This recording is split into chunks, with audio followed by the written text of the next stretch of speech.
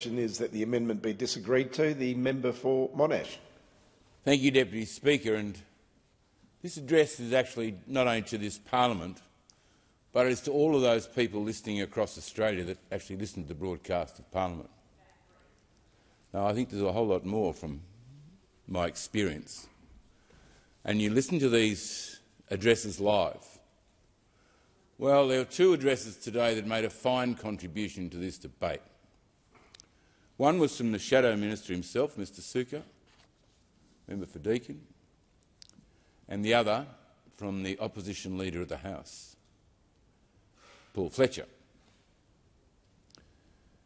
Because they, as government ministers at the time, lived through the processes and the intricate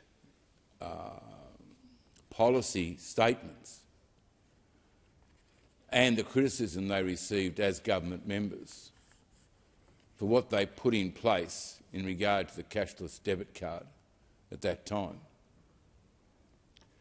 And because I was only an observer, why was I an observer?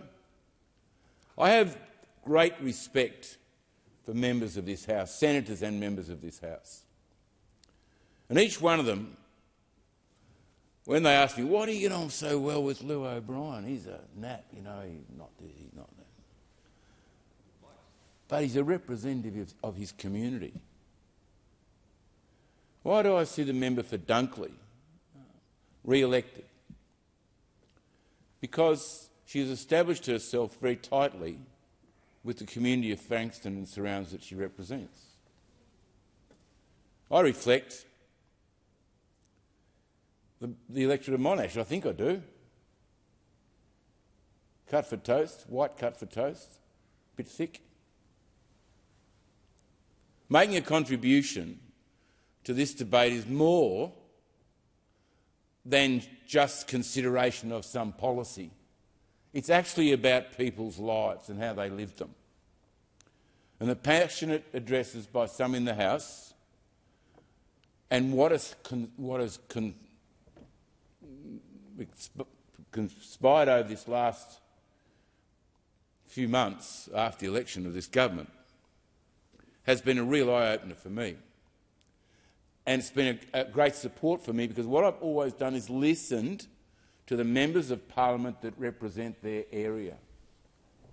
And the members of parliament that represent these areas, particularly the former member for Lingiari and the current member for Lingiari, I have great respect for. I don't know the new member very well, but I knew the previous member very, very well. And their commission was to bring the difficulties around Indigenous policy to the House. And before the election, I've got to explain myself first in saying this to you. I was not a supporter of bringing in the cashless debit card. I wasn't vocal about it, but I just wasn't a supporter of it. For all the reasons of not interfering in people's lives has been my best philosophy that I can live by, is to have Australians have equal freedoms in all that they do in all government services, and I felt that was a restriction on that. But this is what the communities were asking for. This is what the member of parliament on my side and the Labor side were asking for, and they said this will work.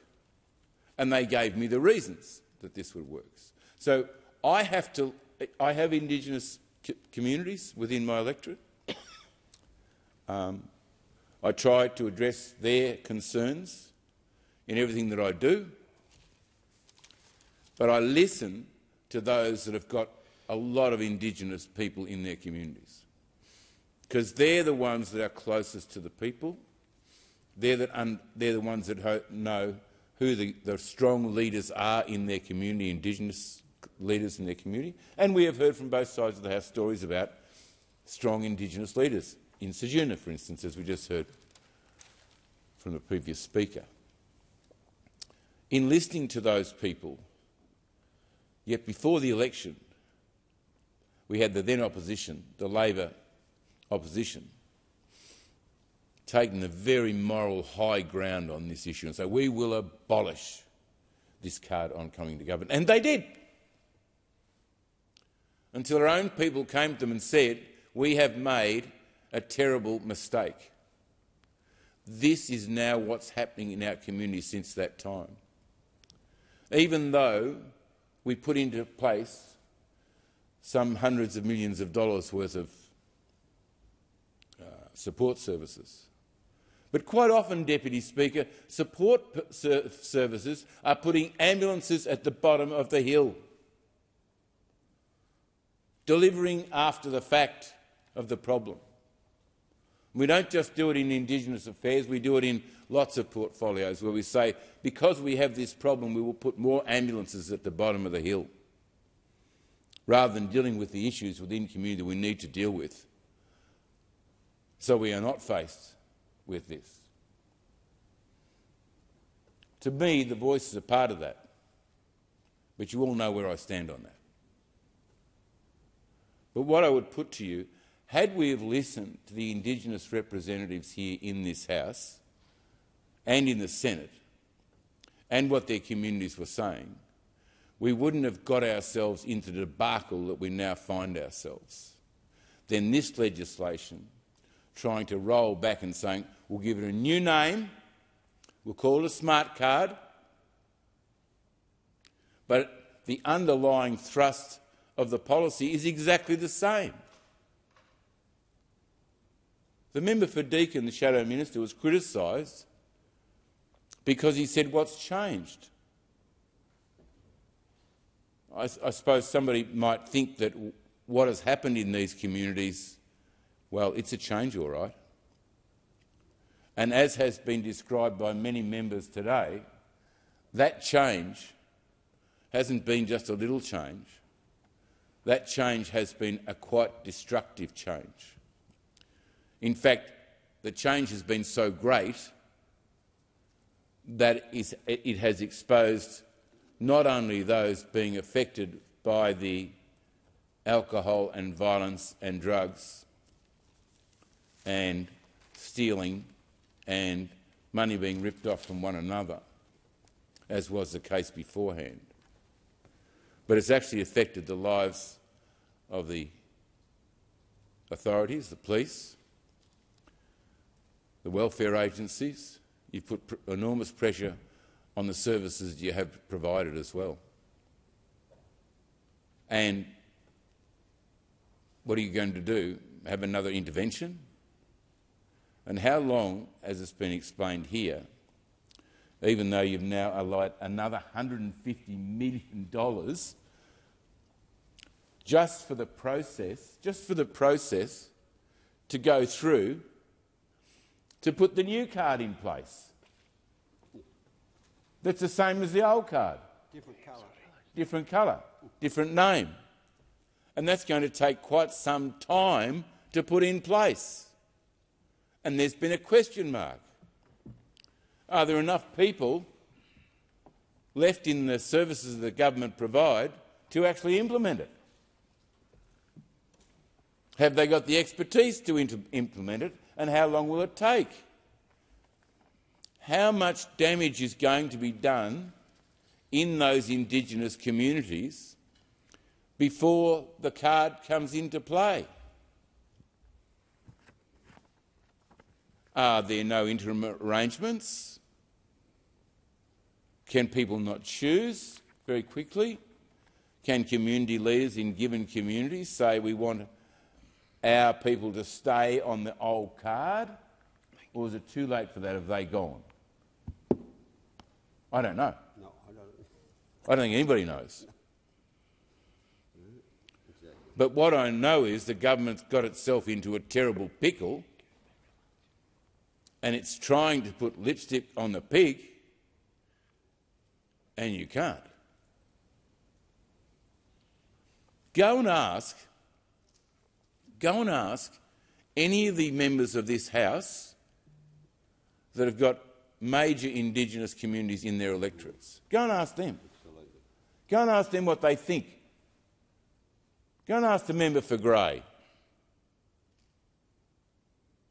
Go and ask Mark Coulton. Go and ask what they think.